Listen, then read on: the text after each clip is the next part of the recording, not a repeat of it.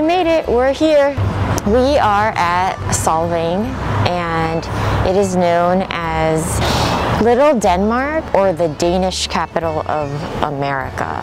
Solvang is in Santa Barbara County, which is in the Santa Ynez Valley, so there's like a lot of wineries around here.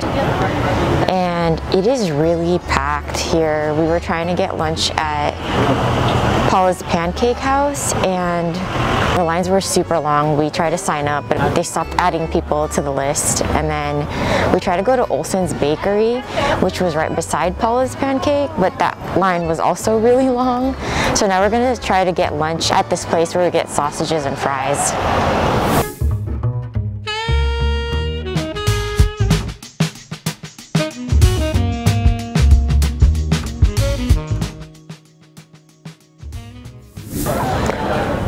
It's not open yet, right?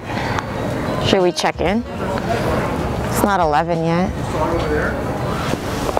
And they have a lot of outdoor seating.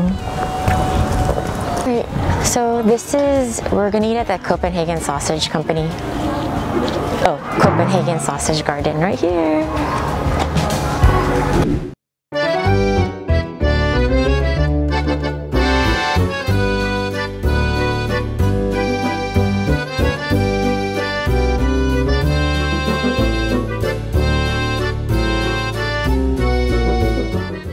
We're sitting down and waiting for our food. We were like one of the first ones to line up. But yeah, look at the line. Wow, thank you. Thank you. Wow, we must be really hungry. Alright. Oh wow. On your sampler, these two are your all beefs. That's the kielbasa and that's the bratwurst. Awesome. We ordered a sausage sampler, pretzels, potato salad, fries, and my strawberry lemonade.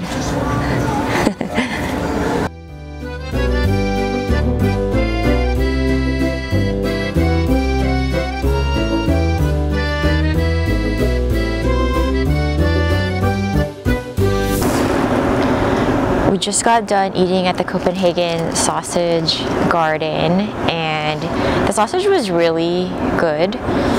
And now we're gonna try to just walk around and check out some of the shops.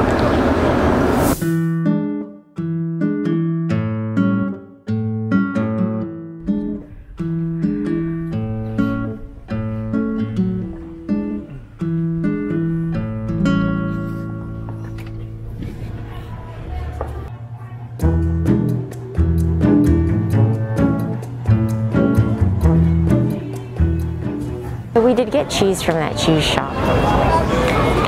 The lady was really nice.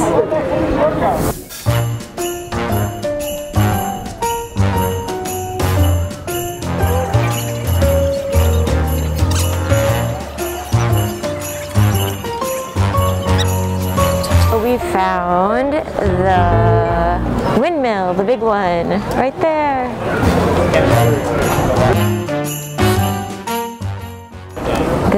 This place is really busy. It's where all the shops are at. And I think we're gonna check out some fudge.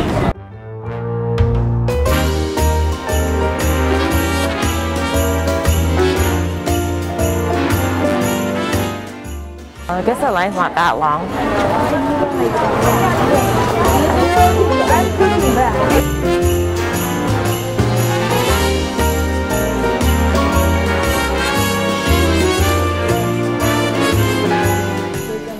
Just the fudge for you? Yes, please. It's $6.89. Okay. You can insert your chip. Thank you. There's one on that one too. Actually, there's one on all of them if you pan to the other roofs.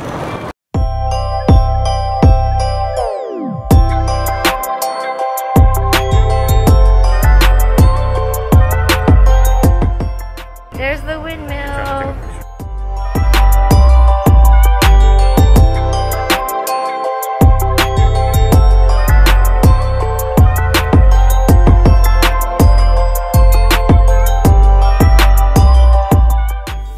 We are done walking around Solvang It's a very small town. You can pretty much go to all of the shops and restaurants in a few blocks.